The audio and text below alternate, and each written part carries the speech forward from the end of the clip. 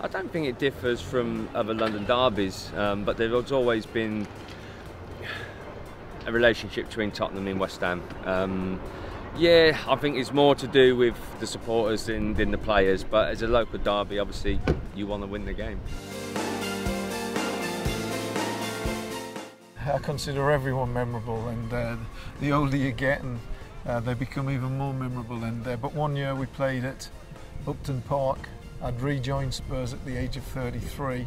We went back there and I scored a goal where we had actually had 36 passes, and I was involved in the build-up 4 times before curling a right-footed shot into the top corner of the net, and it won goal of the month. So from a personal point of view, to win that game, but to score a wonder goal and such a goal that sort of fit in with my way of thinking of how the game should be played, 36 passes, it was a wonder goal, and so that is my most personal memorable moment.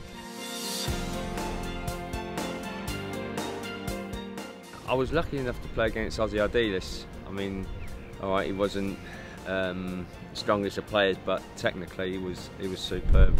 I've played against a few of them: Glenn Hoddle, Graham Roberts, another all-hearted centre half. But yeah, I mean, see Clive Allen, people like that. There's some exceptional players at Tottenham.